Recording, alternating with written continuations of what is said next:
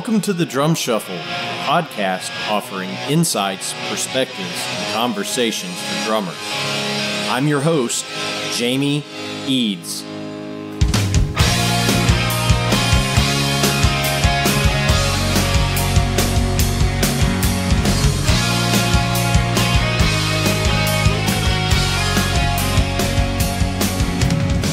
Hey everybody, welcome to the Drum Shuffle. Jamie Eads joining you as always. This is episode 60. I hope everybody's having a fantastic week out there. We have a great show coming up for you today. Before we get to that, I do want to give my condolences to the family of the great Hal Blaine. We learned just a couple of days ago that Hal had passed at the age of 90. And if you have listened to any hit music from the 60s, 70s, or early 80s, it was most likely Hal Blaine's drumming that you were listening to. I think he had over 40 number one hits that he played on. Just a legend in the drumming community. So my heartfelt condolences go out to Hal's family and to all of us in the drumming community.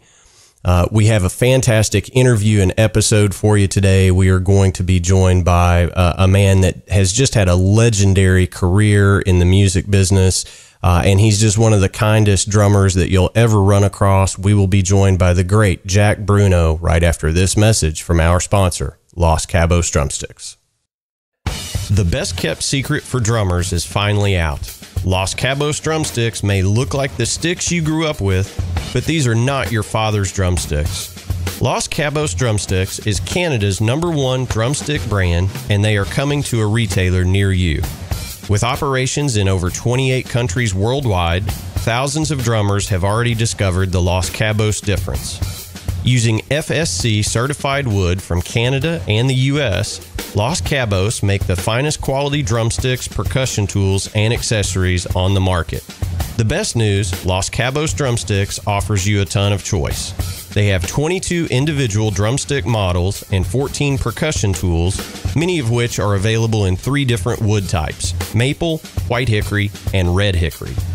Red hickory comes from the center or heart of the hickory tree and has been independently proven to be both stronger and more elastic than white hickory without adding a lot of weight. While most drumstick manufacturers have shunned red hickory, Los Cabos Drumsticks has embraced it, becoming the only established stick brand in the world to offer a full line of red hickory drumsticks.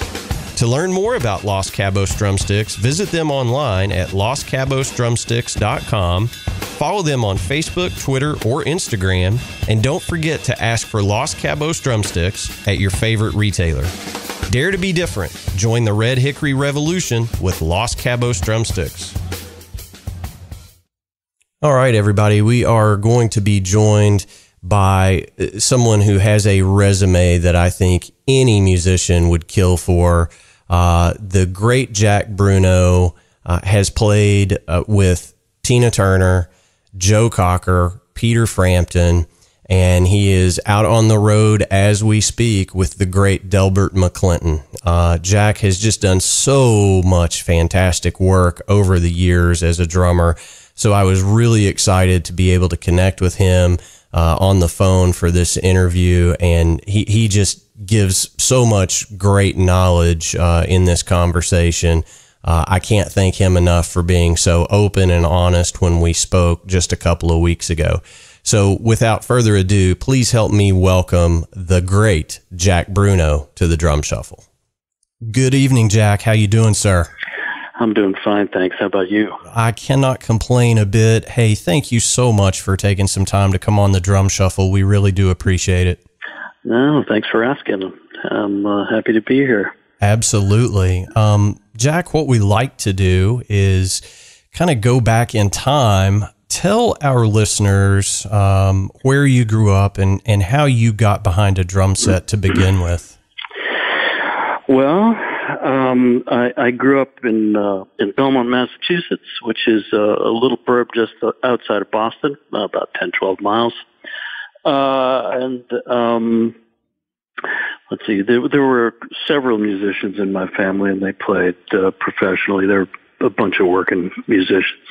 So I was always around a lot of music. And then my cousin, one of my older cousins, played drums, and I started taking lessons from him when I was 8 or 9, somewhere in there. So that's how it got going. I got you. So you grew up with it, essentially. Yeah, lots of music around, lots of players.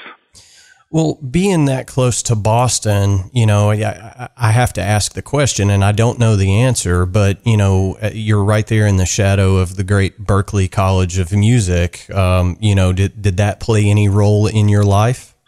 No, it did not. But, when you're talking about Boston, in the 60s, and it's a huge college, university town, and there were a lot of great venues around, and there was a lot of people playing and traveling through town. Coffee houses were really popular. A lot of smaller venues. There was a circuit in the Northeast, a bunch of coffee houses. So, not to mention just the amazing number of musicians just in town working, playing. But the coffee houses for me were an education. I'm talking about, when I was about 14 years old, playing in bands and then hanging out in these coffee houses, and bands would come through for a week, and I was getting turned on to just hearing a lot of great stuff. People who are just getting going and playing in smaller venues, but I was hearing a lot of blues. I was hearing people like Muddy Waters and the Butterfield Blues Band, and I was hearing a lot of folky stuff. Richie Havens was around, and God, who else was playing around then? God, the names are not coming quick enough. But it was an incredible education just to hear all these people coming through. The Jefferson Airplane were playing in small clubs at that point in time. I was just getting exposed to all kinds of stuff at a young age in Boston. So the Berklee didn't come into play for me, nor did it ever. I never really had a formal education playing, so I had some basic lessons when I was a kid from my cousin. And then I just started playing in bands when I was about 12, and just kind of learned as I went. Yeah, for sure. Well, I mean, it's a very similar story to my own, sans the, getting to see Jefferson Airplane in clubs, Well, yeah, and others. I mean, just so many. It was just incredible, to hear some of these people, Absolutely. And at a really young age, just getting exposed to a wide variety of music, it was pretty cool. Absolutely. Now, you said, we started forming your own bands at a young age. Did you follow that all the way through into adulthood? I mean, obviously you make a living as a drummer, talk us through, kind of your transition from a young guy in the Northeast playing in the club circuit to kind of that first big break. Well, yeah, I'd been playing in bands just like anybody else, any other young person, in school playing at whatever, churches, dances, junior high school, and then moved on to, got into a band with a bunch of older guys when I was about, I was 14, 15 years old. These were like college age guys, older guys to me. Yeah. They're like 20. So old guys. Exactly. So we one summer we went to New York to try and get a manager and a record deal, and we got both, and recorded a couple of albums for Atlantic, and I think we probably sold a total of 50 or so. Yeah. But similar story, right? It went plywood on day one. Exactly. Yeah, but it was a great experience, and learned a lot through it all. Traveled a bunch, in a van, and got stranded here and there, and it was great. And then I just, after that, all kind of fell apart. Just ended up bouncing around in various little bands in the Northeast, from Rhode Island, Providence to Boston to upstate New York, and and had odd jobs, and played in bars on weekends, and went through that whole thing. And then finally, I had a few friends who were living out in Los Angeles. A few players, some guys I'd been played with, in Boston area, and that was around 1976 or so, quite a while back. And they said, "Come on out here, if you want to play." So I went out. I wasn't looking to be in a band. I wasn't looking to be a studio guy. I was just looking to play drums and make a living. So that was a big transition for me, moving out of the Northeast and heading towards LA, and being more of a drummer for hire, so to speak. I was just taking anything that came my way, whatever was put in front of me. So that was the big transition in my life as far as that stuff goes. And did you say something about getting a gig out there? I can't remember the rest of your question, but yeah, I mean, I always like hearing from guys and girls that have done as many amazing gigs as you, as kind of that first big break. But obviously, moving completely across the country, and you mentioned the year '76, and that was a time in the LA scene where things were. It was a little bit of everything, There was a lot of stuff going on. It was great. It was a great time to be out there. So I have to say that. I might have been better a little earlier on when all that stuff was going on with the Eagles and Joni Mitchell and the Crosby, Stills and Nash, and all that kind of stuff. That whole scene earlier in the '70s, but it was a great time. There was a lot of music happening in LA. There was quite a bit of work around, so it was good. Yeah, I mean, I think at that time, it was punk had really, started happening on the West Coast. It wasn't just Absolutely. An East Coast thing anymore. You had, kind of the new wave skinny tie guys were starting to happen at that time. It was all happening. Yeah, in the early '80s, that was rocking in Los Angeles. I played a bunch of those gigs with different singers.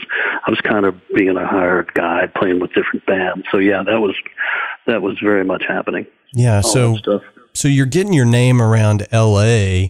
Tell us about kind of, the first big break where you knew something was happening.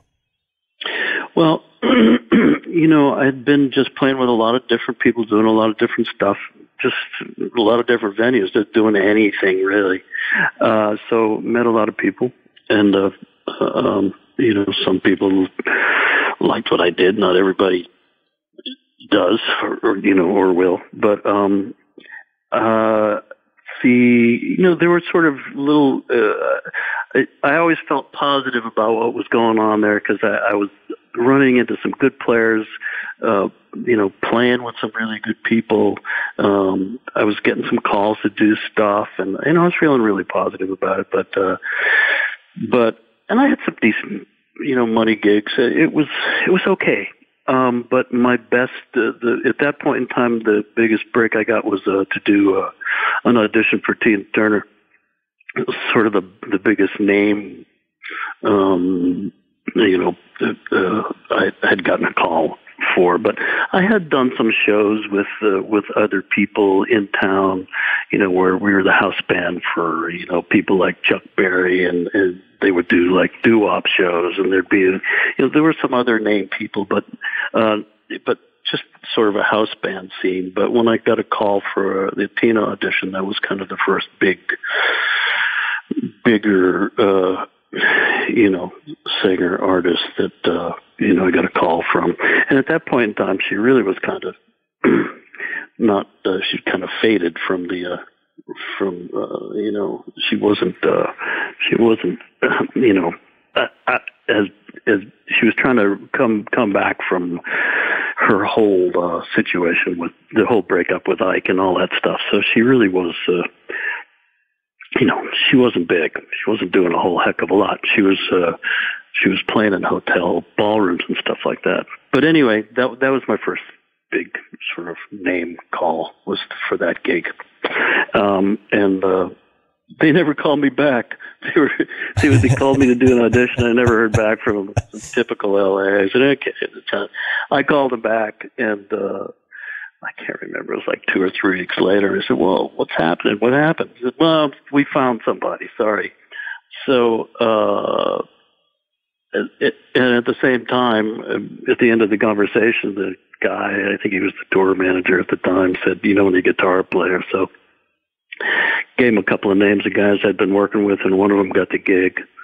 A friend of mine, who I'm still friends with.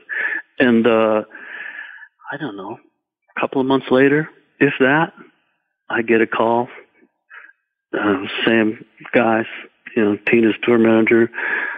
Tina's not happy. The drummer they hired, do you want to come up and play? So that was the actual real audition, and then that went down. So that's fantastic. So your guitar playing buddy returned the favor, it sounds like. It always works like that, yeah. Though. I mean, it's always your friends or somebody you worked with, or Yeah, absolutely. Yeah, so, yeah, for sure. Well, and you mentioned in there that at the time Tina wasn't the international superstar that she became just a few short years later. It was pre the movie, it was pre all of that stuff. And she was just working, we were just working. The audition was at the Fairmount Hotel in San Francisco. They were doing, 2 shows a night, 6 nights a week. I ended up getting the gig, and then that's what we did. We'd go to cities for 2 weeks at a time, park in a hotel ballroom and do 2 1-hour shows every night, 6 nights a week. Had a great time. It was the steadiest work that I had, so it was my best gig by far at that point in time. So it was great. I had a blast, learned a lot. Yeah, and then all of a sudden she releases, probably the third biggest selling album of the 80s. Yeah, it got really large. What was funny is I didn't see it coming, and I quit. After, I can't remember, I think I started doing that about 1981. And I think it was somewhere around 1983-ish that I thought to myself, I'm tired of this. It's not going anywhere. I think I'm out. I'm going to go back to LA and, take my chances, see what else I can dig up. And shortly after that, this huge single came out, and it's like, wow, that was a bad call. But unfortunately, I got a call back. Tina liked me, so actually I got a call to do a video because I was living in LA, and the drummer they had was from London. And so they just needed somebody to do the video, and I did the video. I think it was for her second single, and then they asked me if I wanted to come back, which was, of course. Yeah, you don't have to ask me twice, right? Exactly. Yeah, it was no brainer. I'm good. I'm in. Well, so during this time, you played in front of quite possibly some of the largest audiences ever gathered to see live musical production, right? Well, there were the usual arenas, size places, and there was, after a while, there were the stadium gigs that came later, the stadium stuff, but arena size places, so anywhere from somewhere in the vicinity of 10 to 15,000, arena size venues. And then there was one point we went down to the biggest one I can remember was a stadium called Maracanã Stadium in Brazil, huge soccer stadium. I think that was some sort of a record-breaking crowd, like 180,000 people for that show for Tina. So that was exceptionally huge. Yeah. The other stuff was outside of, like there'd be like these huge festivals in Germany, weekend festivals, which they don't do much of anymore, but they'd last for a few days. There'd be, a couple 100,000 people. They're like Woodstocks, throughout the summer. So those types of things were really huge. So, yeah. It's just amazing. To have those kind of gigs and to play with an icon like Tina. And then that wasn't enough for Jack Bruno. You played with another just absolute legend in the business. At some point you started playing with Joe Cocker. Tell me about that. Well, once again, there were a couple of people I had worked with Tina, a sax player and a guitar player who had done a tour with us in 1987 and 88, had been playing with Joe. And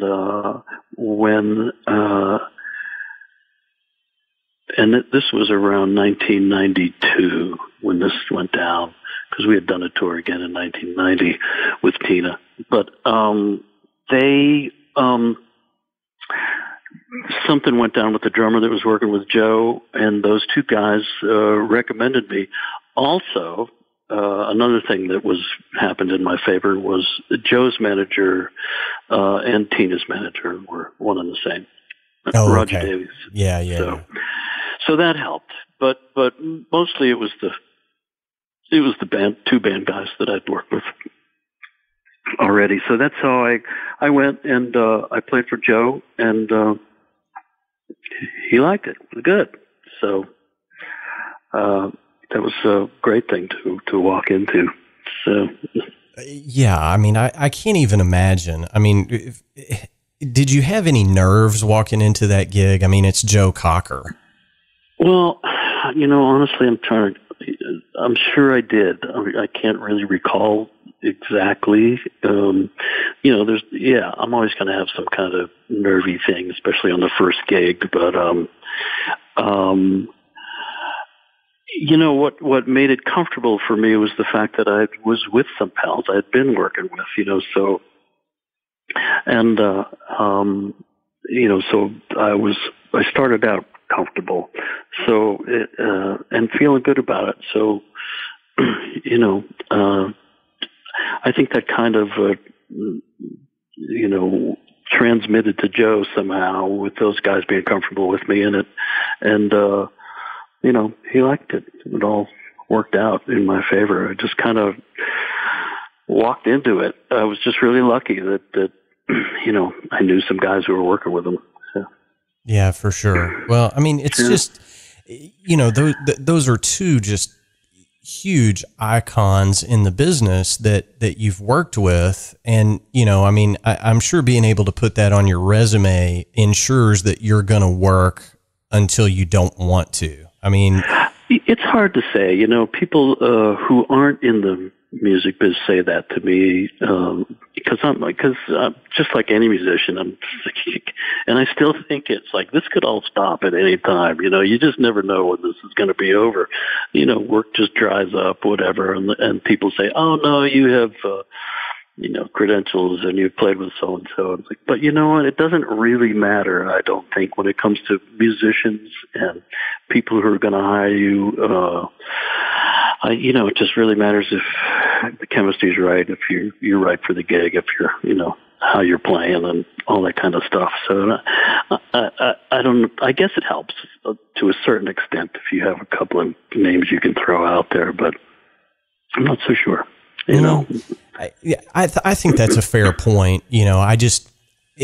I guess where my brain immediately goes to is if all things being equal, there is drummer X, who doesn't have the resume, and Jack Bruno, who does. I feel well, it like all depends on what they're looking for. If drummer X has specific skills that somebody's looking for, namely way more chops than I got, then it's not going to matter who I played for. Because I just do a sort of a specific thing. I'm just kind of a groove pocket guy. So, it wouldn't matter if who I played for if I didn't have what they were looking for, in a drummer. So yeah, that's fair. Well, speaking of grooves and pockets, we typically don't, go into the blood and guts of, what somebody played on what album. But I will say this, your gig that you're playing, I guess most frequently now with Delbert McClinton, Delbert, first of all, is just awesome. Just an awesome musician. But I love Delbert. I love playing with that guy. He's been awesome. One of my all-time favorites for a long time. Yeah, I love what he does. But what you bring to that band is exactly that. Delbert is known for, that, foot stomping, booty shaking kind of music, and, yeah. and you're bringing that, so talk to us a little bit about how you and Delbert got hooked up and that gig. Well, I played for Delbert. I've been playing for Delbert this time around for probably close to 4 years now, but I had worked with him a little bit back in 1998 or 9 for a short while. Once again, I knew a couple of guys in the band, specifically now that I think about it, and I'm thinking out loud, I had worked with a couple of his Texas buddies when I was in L.A., a guy named Glenn Clark and another guy named Stephen Bruno. Both, Stephen has since passed away, cancer victim, but both brilliant songwriters and great guys. And Glenn Clark specifically, they had worked together, him and Delbert worked together for a lot of years. But I think that may have been a bit of a connection for me, connecting with Delbert. But I also knew a couple of guys in the band here in town. So that I just went over and played with Delbert. That's how I, and ended up, it was sort of an audition. We played through a bunch of tunes, and it was a blast. I had a great time. And so I worked with him for a while, and then ended up going back out on a tour with Tina. So I left, but this time around, I came home from, I think, Joe Cocker had passed away at the end of 2013, so I was back in Nashville without a gig. I was just kind of not doing much for a little while, and then got a call to sub some gigs for Delbert. And we all had an absolute blast. And little by little, I was just subbing more gigs, and then they just asked me if I wanted to do it on a regular basis. So I said, absolutely. I love his stuff. I love those grooves, and it's a diverse bunch of material. He touches on a lot of stuff, not just sort of there's some blues, but more than anything, it's just a lot of rootsy music. There's a lot of stuff that Delbert famously fused together. Kind of genres of music. That rock and roll and country, and just that trashy Texas R&B stuff that he does, which is my favorite stuff to play. But anyway, that's how I got re-involved with Delbert, and I don't know. I just as far as the grooves go with Delbert, I really I feel that stuff. It's my favorite stuff to play, but the chemistry in the band is what really matters too. So we play well together. So and it feels good as a whole. So because we just work, we feel the band. We just feel the same stuff, in the band. So I think that's why it feels so good. Absolutely. It's not just me, it's a bunch of guys, and we're all on the same, wavelength. So it works out. Yeah, you guys are doing a ton of good work out there. And I can't remember where I read it, but somebody had asked Delbert in an interview at some point, when are you going to retire? And he basically said, when they throw the last shovel full of dirt. Yeah, it's not like he knows what else to do or wants to do anything else, or can do anything else, which goes for all of us probably, most of us. It's like, well, we don't really want to do anything but play. That's where we're happy. So. Yeah, no doubt. Well, I mean, I think of all my musician buddies that, that do this for a living, and I probably wouldn't want them to prepare my taxes. You know what I'm saying? Hell no. I probably wouldn't want them to cook my dinner either, Yeah, so yeah, exactly. You might not want them in your house. So. It does take a certain skill set to move beyond the music industry, I think. But you've done some other great gigs. I mean, it's obviously beyond the scope of our time here to talk about everybody that you've played with, but one that's near and dear to my heart, you did a lot of good work with Peter Frampton as well. I did a tour with Peter, and we opened for Journey. It was a summer tour, and that was the whole gig. So got to play with Bob Mayo and John Reagan and Peter and myself. It was just a 4-piece.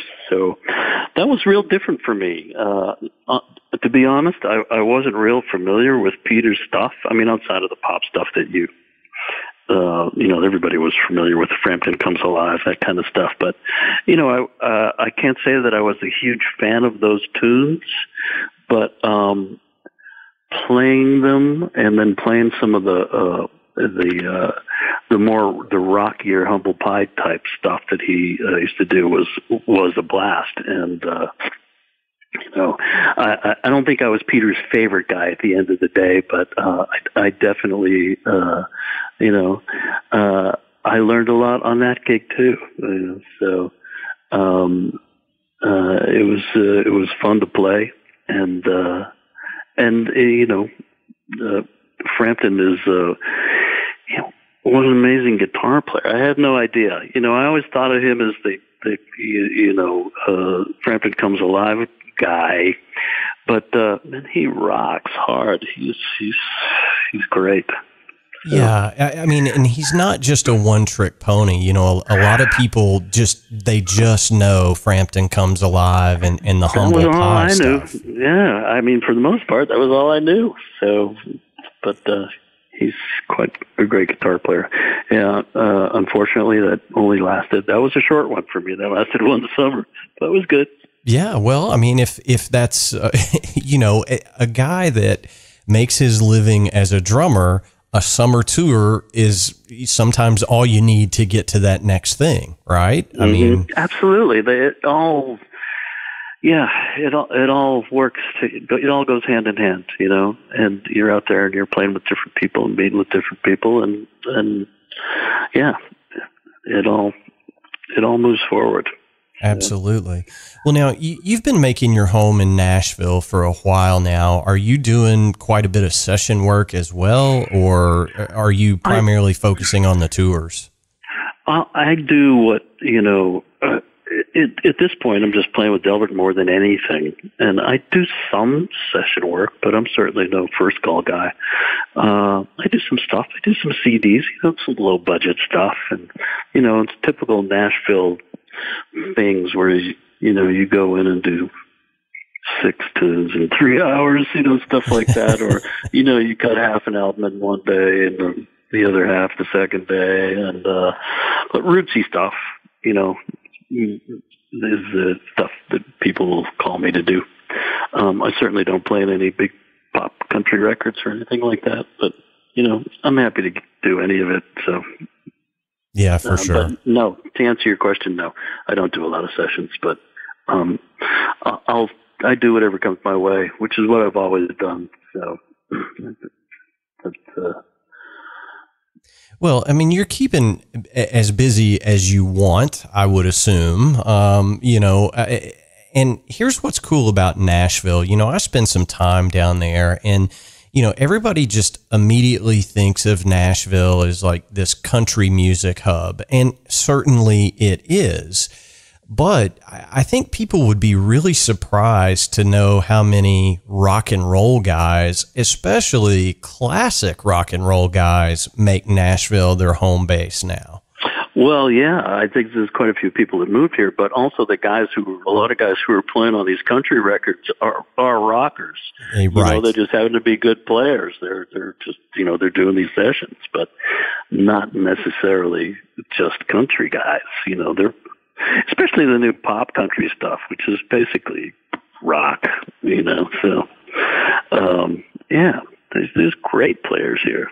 I mean, the talent pool is deep, they're all over the place, and there's a lot of different stuff going on. Yeah, well, the running joke, on this show is kind of, when you go to Nashville and you're sitting at, Applebee's or whatever, and the guy brings you your burger and beer, chances are he's the best guitarist in town, That's, yeah, and there's a few that are working at Home Depot too. So, yeah, exactly. The talent pool is extensive, and just so many great players.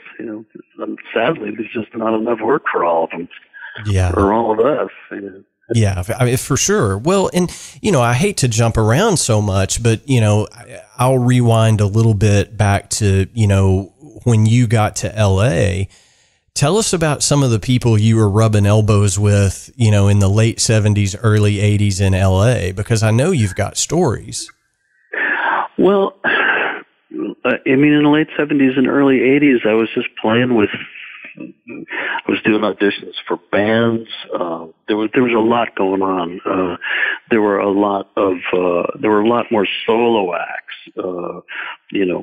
solo pop acts, singers, looking for, that would have side guys. It wasn't so all band oriented stuff. But as far as, I was rubbing elbows with some great players who were working around town. But I don't know about any, name people outside of, some great musicians that I've gotten a chance to play with, but, who were just working around LA as well. So, I don't know if I really was rubbing elbows with anybody famous at that point in time, or Well, I've just heard so many stories. It was before my time, obviously, but I've heard stories of when you went to I don't know the Whiskey, and there's some cover band in there playing that the guitarist ended up being in this huge band in the 80s, and the bass player ended up in another huge band in the late 80s or early 90s. It was just, I guess my point in all this is Nashville today is kind of the melting pot that LA was at that time. Right. And there were lots of guys and girls around at that point who ended up, like me, fortunately, getting great gigs with famous people, and then some of them I'm still in contact with, and a couple of them are actually here as well in Nashville. So guys who ended up with Rod Stewart or Richard Marx or Don Henley, or ended up getting good gigs. So, there was just more work around, So, over the course of your career, I would like to explore that if you're willing to, but, you said there was more work around. And, I think that brings up a really good point. Tell us, a little bit about what you've seen change in the music business over the course of your career. Well, from a working player standpoint, I think there were, not that I was ever a big session guy, but there certainly are a whole lot less sessions around, and that's been happening for a long time. And a lot of guys in LA who would never go on the road, because they had this killer session career going on, ended up, doing gigs, traveling around because the sessions, there were fewer and fewer of them. But also what changed is there were more sort of solo singers around who hired side guys. I think the industry got more, as it progressed, got more band oriented, and is now, it seems, more band oriented. There's sort of less work for hired side guys, the kind of stuff that we did. So those were the most sort of notable changes for me.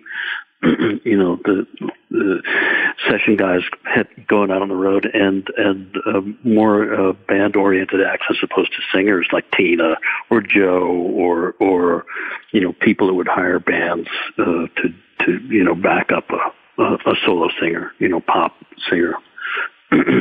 Well, with the Grammy Awards were just televised here recently, so I'm kind of I didn't watch. Well, I didn't either. I mean, I'm just going to be perfectly honest. But one of my friends said, it took about 2.5 hours to see an actual, honest to God instrument being played on stage. So, that's a huge difference now too. As drummers, we're being replaced, and I know they said all this stuff in the '80s too with the Lynn drum machine and all that, but it's easier now. That's what was happening when there were fewer and fewer sessions. That was part of the reason, for sure. Machines, and still the case. Absolutely. Definitely less work around because of that. But I read something the other day about a producer. I think it was Ross Hogarth. He said he thinks there should be an award on the Grammys for guys who, before they even start mixing a session, have to tune vocals. Well, I mean, some have to spend a day tuning vocals and getting the timing, the phrasing right on vocals before they can even start to mix a record. Like, come on. Damn. Well, sometimes the truth hurts. And, I'm a proud member of the Recording Academy. And, that's one of the accomplishments of my life, is being a member. But, when I see that, for example, on the telecast, they don't even televise Best Rock Album. I mean, what planet are we on that the Best Rock Album Award can't even make the telecast? I don't know. It's become so visual too, the music biz, not my favorite form. The whole video thing, MTV thing, just kind of, it just detracted from, just listening to music. It just became such a visual thing. I kind of wrecked it in my mind. So, Well, and here's the other thing, and I'm certainly, maybe I'm part of the problem with a show like this, but, back when I was a kid and idolized all these fantastic musicians, there was mystique around them. You know what I mean? It's like you didn't know when they were going into the studio, and now I can get on one of these social media apps, Instagram or something, and tell you what Steve Gadd had for lunch on a session, last week. Way too much information, it's just too much information all the time, 24/7, Yeah. Overload. I mean, and I think it takes away some of that, danger that rock and roll music had 20, 30 years ago. I agree. Good point. Yeah. So I just think that the mystique of the industry is kind of gone. And I don't want to be the old guy that's saying, you kids get off my lawn. That's not what I'm trying to get across, but there is no mystery surrounding anybody anymore. There is no anonymity in our society. True. It's true. So, but you're one of the guys, and when we kind of did our pre-call, you said, I haven't done a lot of interviews over the years. And, which I think is really cool that we ended up getting you on the show, because your story is one that deserves to be told, because you have literally worked with, just some of the iconic artists over the years. Tell me, if you can, tell me some of the things that you've learned over your career. Well, I've learned how to be. I try to be more of a. Well, certainly learned how to be part of the machine. You want to be part of the band. I've learned how to be more of a team player, and I love being just part of the band. And playing my part. I certainly learned how to stay out of the way of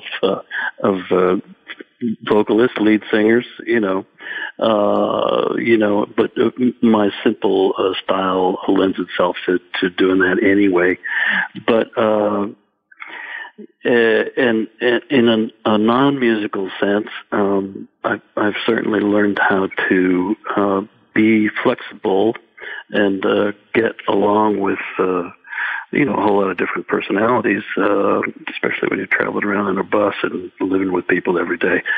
So, I've learned by having to learn material for different people, different styles of stuff. I've learned how to play some different kinds of songs that I might never have played. So, I can't think of what else at this point. Well, I mean, I think it's just, it goes without saying that anybody that can have the longevity, certainly it says a lot about their playing. It also says a whole lot about their personality. And that point is not lost on me. And we talk about that a lot on this show. It's not the 90 minutes you spend on stage. It's the other 22 and a half hours in the bus. Yeah, absolutely. The chemistry has to be, everybody's got to get along. So, or otherwise it's not going to work. So, yeah, for sure. But I was just thinking another thing I learned that was really important was just traveling around Europe. I learned where to get my laundry done in most major cities. And where to get really good Italian food almost anywhere. So. That's fantastic. Well, that's something that a lot of people don't think about. If you go out on a 6-month tour and you've only got room for 2 weeks worth of clothes. That's exactly right. You got to know where the fluff and fold laundries are if they exist. That's so funny, and a lot of my touring buddies that they say, if you're ever in, Topeka, I know where the best cup of coffee is. I know exactly. Yeah. Just the things you learn doing all the traveling. So, Jack, I want to be respectful of your time, and we really appreciate you coming on. But one of our traditions here on the Drum Shuffle is we always ask our guests for a good piece of advice. And, you've been at this for so long, and I'm such a huge fan of your playing. It just goes without saying, I would be honored if you would share a good piece of advice for our listeners.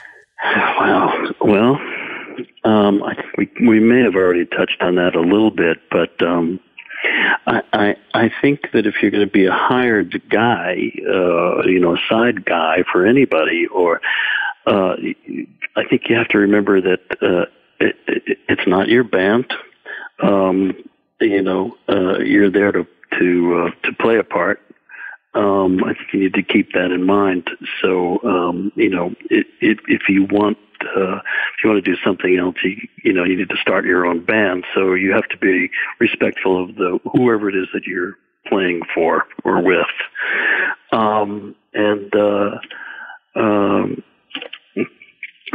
I think you just need to be open to people suggesting maybe parts to play, and not be offended in any way. If somebody says, a person you're working for says, "Hey, can you play this here or play that there?" Or it's like, yeah, absolutely. That's why you're there. You get paid to play for a person. So,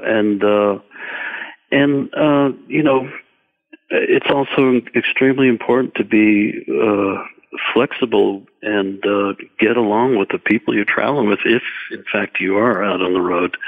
And even if you're in the studio, I mean, that's the vibe of the whole thing, of the band, and is what makes it, is a big part of it. Everybody, collectively creates this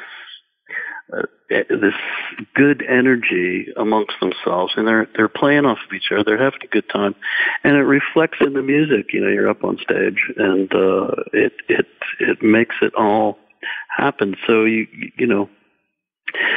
don't be a dick. Very well stated, Jack. That was yeah, but it's very true, and it kind of be flexible, keep it simple. I mean, just keep an open mind, take some direction. It's all good, as they say. Absolutely. Well, and it begs the question, and forgive me if I get this part of it wrong, but I think I read an interview that you did with Modern Drummer. I've been a subscriber to Modern Drummer since I was 12, I think, so I mean, it's been a long time. But I read an interview and you said that Joe Cocker, the way that he would correct something in your playing is he would kind of come up to you after the show and say, "What was that weird groove you were playing?" Or whatever. He never said, "Jack, don't do that." He would say, "What was that weird thing you were doing?" Yeah, Joe was fairly easy with that stuff. I mean, Tina was very selective. I don't want to say selective, but there was staging, there was dancing, there was stuff going on there that she needed drum parts for in certain places. Joe was more of a rock and roll guy, I could play. I had quite a bit of freedom. I mean, I could do what I wanted to do. For the most part, there were certain tunes that needed the specific parts there, especially Little Help, that big sort of bombastic thing at the end. But yeah, I remember one time in particular that I did mention in the article it was the end of the shuffle tune that we used to play, Cry Me River. Okay. And I went into this flat tire groove at the end of Cry Me a River, and went off the shuffle that it was, and started playing that stumble shuffle flat tire groove. And you're probably familiar with it. I can't think of a song that it exists in, but sure. Are you familiar with that particular groove, the flat tire? Absolutely. Okay, yeah. So I started doing that at the end of the tune, and that just kind of threw him for a loop. And and that's what I got at the end of the show. What was that? What was that you were playing, Jack, at the end of it? That was a flat tire groove, Joe. Well, he didn't say don't do that, but he was just, I didn't do it anymore. Message received, loud and clear. Yes, it was received. And the one thing I learned about Joe was that he was a very quiet guy, and he didn't say a lot. But if he did speak up, he had been thinking about it for a while. So pay attention. Yeah. So when he did say something, it was like, okay, I got it. Yeah, for sure. Well, I mean, that's a fantastic story. I just remember, I happen to remember reading that, and, I wanted to at least mention it before we let you get out of here. But Jack, thank you so much. I really do appreciate it. You're welcome. My pleasure. I enjoyed the conversation. You're taxing my memory there, but thanks. Well, it's not every day that we get somebody on the show, that has played with so many just iconic figures. And I'm a lucky man. That's all I know. an unfortunate guy. Yeah, I mean, I think just being able to pay the bills as a drummer is lucky enough. You know, I mean, that's exactly luck in and of itself. But some of your gigs, man, I would trade places with you in a heartbeat. If you ever want to do that, let me know. You don't want to hear me do a radio show. I'm sorry. Well, if you ever get the flu and Delbert's looking for somebody, you've got my number. So Delbert's a blast. You'd love that. So, well, Jack, again, thank you so much. You're welcome here anytime. Everybody go see Delbert McClinton with the great Jack Bruno on drums. Jack, thank you, brother. Yeah, absolutely, no problem. And come out. We get up to Kentucky. Come on out. Let me know. You know I will. So, all right, man. All right, thanks, Jack. Sure. Take care. All right, guys and girls, that's going to wrap up episode 60 of the Drum Shuffle. As always, thank you guys so much for tuning in. We really, really appreciate it, and we simply cannot do this without every single one of you doing so each and every week. So please hit the subscribe button on whatever platform you're using to tune in. We have some fantastic guests coming up over the next few weeks that I promise you will not want to miss. I will be joined next week by the great Dan Aaron. Dan is headquartered out of New York City, and he is just absolutely demolishing the world of jazz with his excellent playing. You are not going to want to miss that interview. So hit that subscribe button, and this will pop up in your podcast listening feed automatically. As always, we love hearing from each and every one of you throughout the week. We love getting your emails, and we do respond to each and every one of those. The Drum Shuffle Podcast at gmail.com is where to drop us a line. Our web address is thedrumshuffle.com, and you can find more information about me over at jamieeads.com. While you're there, hit all of those social media links. You can follow us on Facebook, Twitter, Instagram. We do try to have social media posts throughout the week, and we would love to have you as a follower on those platforms as well. Again, thank you so much for tuning in. We really do appreciate it. So until next time, may your head stay strong and your sticks never break. Cheers.